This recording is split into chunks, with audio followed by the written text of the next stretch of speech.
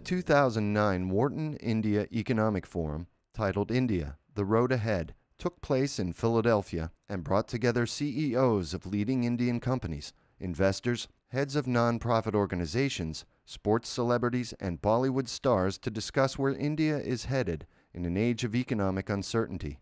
India Knowledge at Wharton brings you one-on-one conversations with these leaders. Kavarana, thank you so much for joining us today. Thank you. So much has been written about the world financial crisis and the recession, the greatest crisis since the Great Depression. How do you think it has affected the Indian economy and the people of India?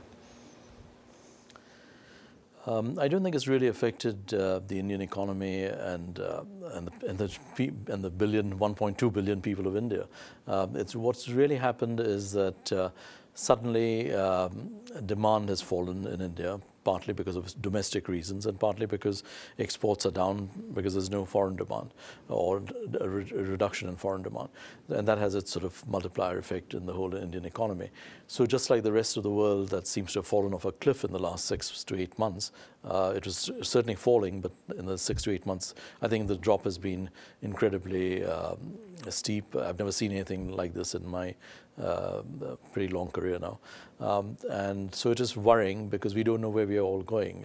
And that means not only the Western developed world, or it also means India and other developing countries, because we've never had a situation of this magnitude before.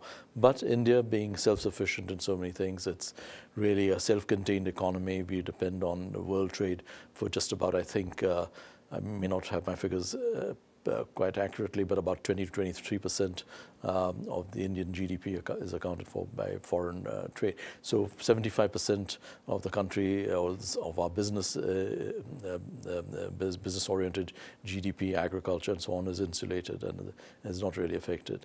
And our banks are pretty solvent. They've not had the NPAs or non-performing assets which Western banks have had. We've had our own problems with non-performing assets, but they've been minor, a bit in property, a bit in car loans, personal finance, things of that nature, but nothing of the magnitude where you have banks that need to be nationalized or saved or rescued. So I think India has been pretty well insulated, and we hope that it can continue to be so. And I think the government of India has followed a sensible policy in not panicking. They've also loosened the taps on money supply to a considerable extent. So industry has enough finance available. A lot of us complain about it because it's nice to complain and to egg the government on to open up the taps further, which is going to be necessary. And I think just like the United States, you've got to take a long-term view on this. Yes, you're letting money supply expand dramatically through a whole series of measures, and that it may create inflation in the long run. Yes, that's probably a given, but we see no signs of that yet. So let's worry about perhaps a lesser problem then than worry about it right now. And I think the problem now is to get the world economy going, to get our own domestic economies going, but in a sensible, balanced way. None of the excesses that you've seen in the past decade or so, both overseas and even in India. And for example, I think the excesses in the property market, for example, and even in the stock market, valuations had reached ridiculous levels, and a reaction was bound to happen. What about the insurance market? Has that been affected at all?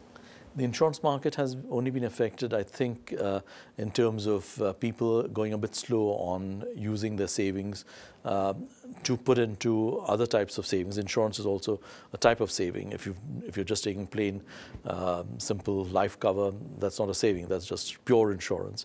But there are schemes which are attached to perhaps investment schemes, debt schemes, equity schemes, mixed schemes, and people are slowing down on that for sure. I know that the Tata Group has been involved with AIG, and I wonder if AIG's problems with the subprime crisis in the US has had any effect. In fact, it would be very helpful to understand the Tata AIG venture and to see whether it has been an effect. Okay.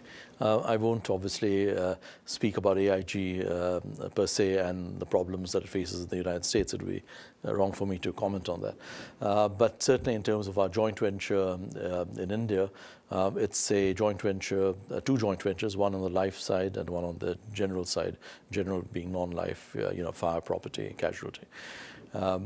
And both companies have an equity holding from AIG of 24% and Tata Sons of 74%. Sorry, did I say 26%? Yeah, 26% and Tata's of 74%.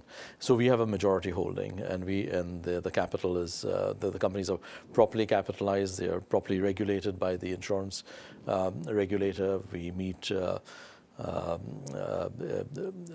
solvency norms far beyond what the regulator requires. The normal regulation says that you must have 150% solvency ratio. We are in the life company probably near 300%, and perhaps 250%, and in the general company 200%. So we are well capitalized. There's nothing to worry. In fact, we've been very, very happy at the response that we've had from our existing policyholders, because as far as they're concerned, they see the Tata name.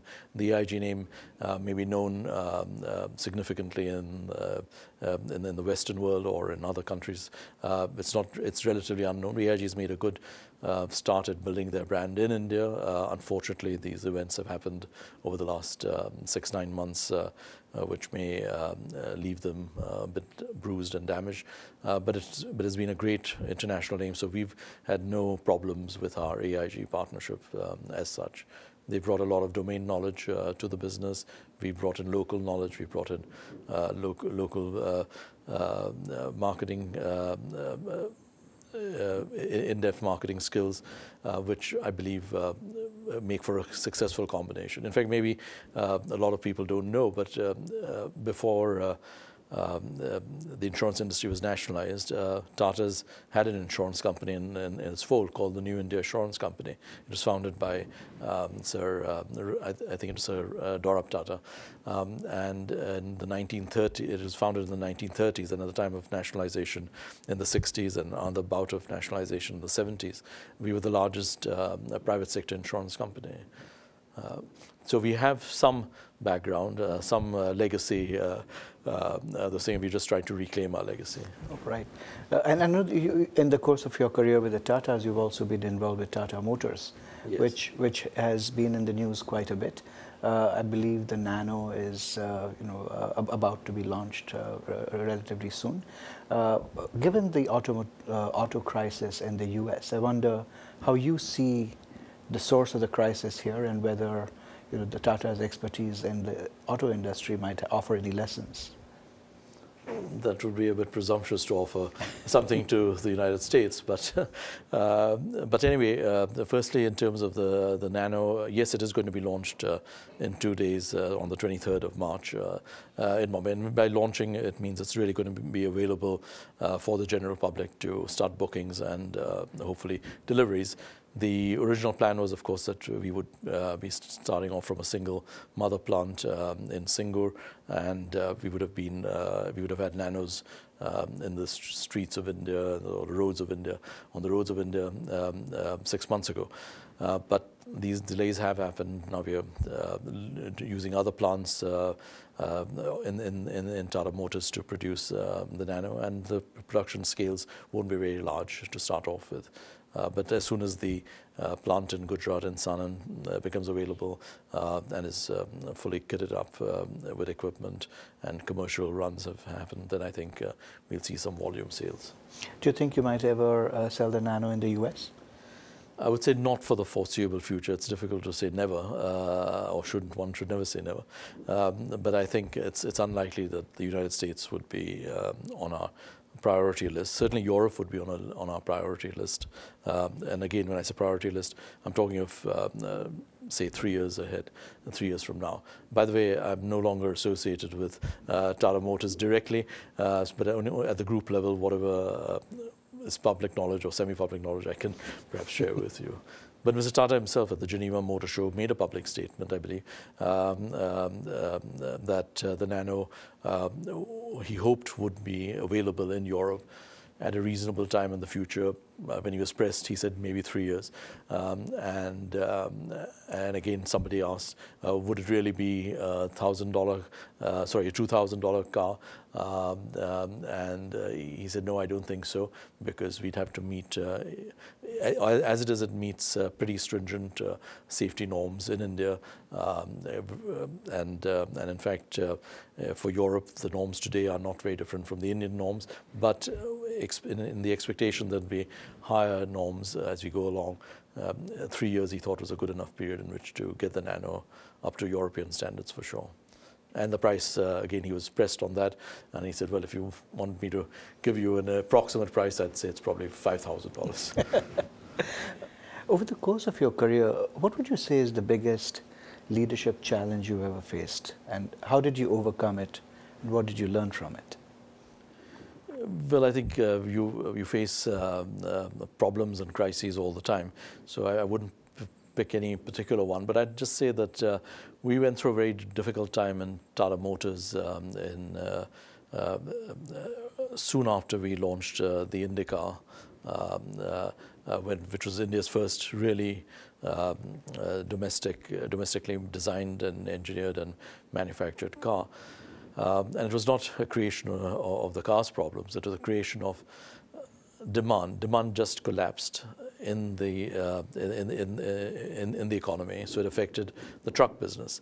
And Tata Motors at that time was really a truck company. It's now that it can proudly say it's also a car company, but at that time it was very much a truck company, and we were undergoing the transformation into being an automobile company also by creating a separate vertical in our organization. But to change the mindset of people to go from a truck manufacturing and quality mindset to a car thing was probably the key. And I bore the brunt of it because not that I was involved in manufacturing at all or quality, but because I was in charge of my executive directorship contained one area, and that was overseas exports or business overseas, whether it was exports or local assembly plants, things of that nature. And the key problem was quality. And I think Mr. Tata recognized that at that time straight away that we had to improve the quality. And so we decided to cut down our exports until we got our quality right. And in certain markets, because you see, we had this great dream that, yeah, with the Indica, it's again a bit like the Nano. It was going to be a cheap only in terms of price, but value for money car. The Nano today is, everybody keeps calling it the cheapest car in the world, but I would rather call it the least expensive car in the world, and it's going to deliver real value for money. Because again, to come to the Nano for a quick second, contrary to everybody's views that it's just a rickshaw or something like that with paneling, no, it's really a full-blooded car. It's no different from we joked about it earlier about the Volkswagen. When I bought a Volkswagen here, was it you or somebody else? No, sorry. Okay. As a student for $2,000 at that time, so we are reverting back to a $2,000 car, but a modern car, but a smaller engine, of course. But the price of the dollar has fallen considerably. So in effect, it's an even more efficient and a much greater value for money car today. And so the quality issue, I would say, at Tata Motors was a major issue. And then, of course, the recession hit us very badly. So the car side was being supported for a while in its infancy by the truck side of the business in terms of profitability and revenue. So it was a bad time, those 2 years, but we came out of it very well. The economy revived. It's in the automobile industry, it cycles. And then the lesson to be learned really is that you don't overbuild capacity, just an expectation that it's going to be a vertically rising market and that you've had 4 good years, so therefore the next 4 years are also going to be good, and the 4 years after that. So all you do is just say it's a 5 to 6 year cycle and just plan for that. And in the recessionary conditions, then you start maybe putting up capacity which will meet the demand when the next boom starts. But this is a mistake that we all make when we really started expanding our capacity. So we had a big financial crunch, in fact. One last question. I know that one of the things that concerns you a lot is the problems that India faces. Of all the problems that the country has, which which do you regard as the ones that affect you most personally, and what do you think can be done about them? I certainly think, I mean, poverty defines a whole host of things. So poverty, whether it's poverty of one's lifestyle or the basics of life, poverty of education, poverty of basic electricity, availability of electricity to live comfortably or use any equipment, the whole manufacturing side of our industry. So it's all interlinked. I would say that today, if one can alleviate basic human poverty and misery in India, through whatever means, it doesn't matter, even if the government gives out massive doles, but if it reaches the poor, and they have the ability then to spend it on useful things, and it doesn't mean that suddenly the village girls start applying lipstick and things of that nature, but it's used in a focused way. And there's hunger in India. It's not as if there's no hunger in India. Yes, we've had a wonderful food revolution and a milk revolution, and all these things. We are supposed to be self-sufficient in food grains, but the reality is that it doesn't go down to the masses, and that 2/3 that's in the villages or in fact in the Slumdog Millionaire film, slums of Bombay, Dharavi, and so on, it doesn't reach there, but it reaches them because they are striving to get out of it. They are working harder. They've got the willpower. They've got the hope. And I think just like those two kids, they'll win it. Thank you so much for joining us today. Appreciate it. Thank you.